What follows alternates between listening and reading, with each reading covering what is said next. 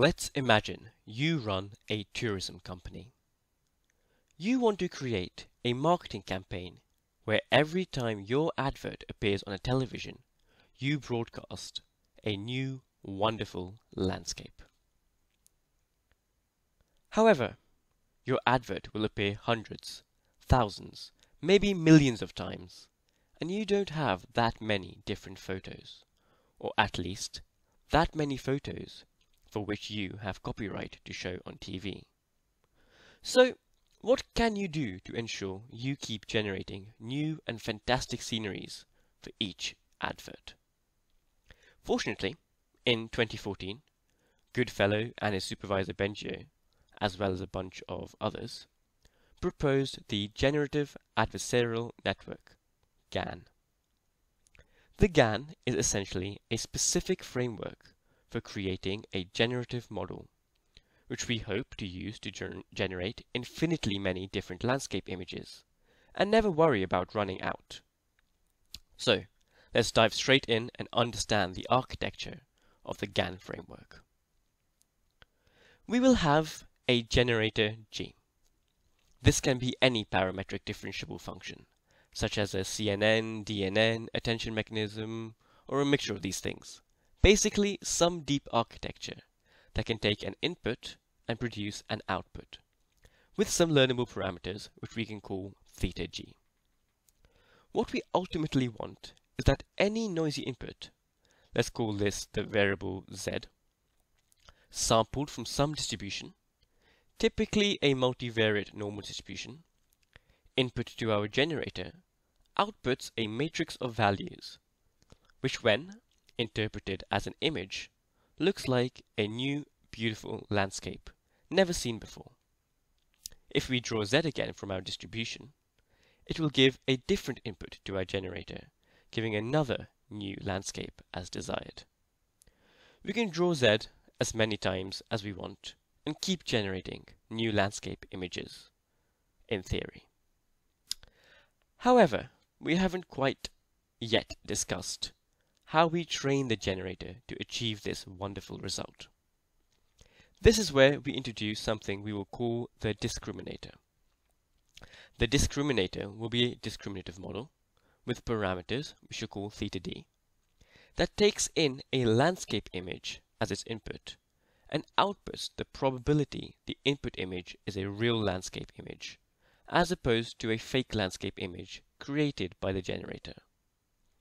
So now, we simultaneously train the generator and discriminator, where we are training the generator to fool the discriminator, whilst we train the discriminator not to be fooled by the generator.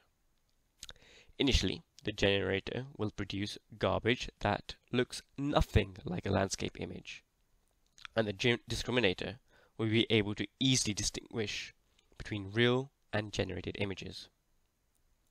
However, as we train for longer, the generator's parameters theta g will keep updating, such that the generator begins to do better at fooling the discriminator.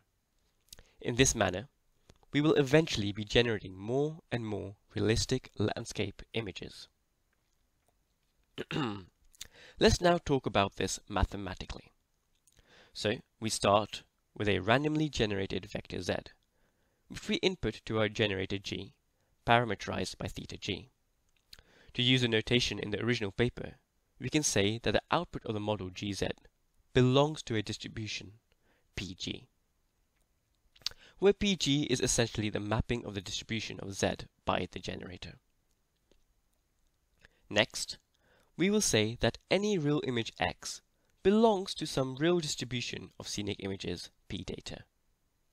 Then, if we call the discriminator d with parameters theta d, and let the single scalar output or discriminator represent the probability of having a real image at the input, we can define the following expression to optimize the parameters theta g and theta d simultaneously. Okay, let's dissect this expression a bit. The first term in our expression is simply the output of the discriminator for real images x. We want on average for real images, i.e. the expectation with respect to x, to maximize this output when training our discriminator to be good at its job. Remember that this output from the discriminator is representing the probability of being a real image. This, however, only trains the discriminator to be good at giving real images high probabilities of being real. To really be a good discriminator, we also want it to output a low probability for fake images. This is achieved by maximizing the second term, where g of z is the fake image. Again, we take an expectation over all fake images, so the discriminator performs well for any fake image. Since the fake image comes deterministically from z, we can take our expectation over z drawn from our defined pz distribution.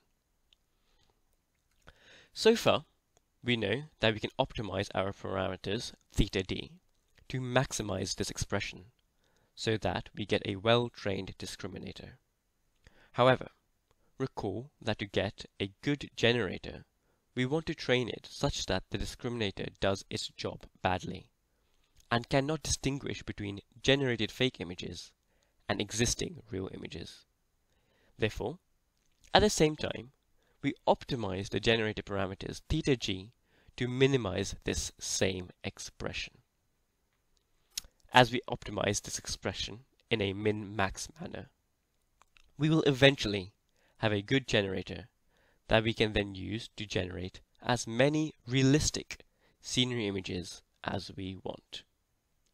So fundamentally, that is all there is to the GAN framework.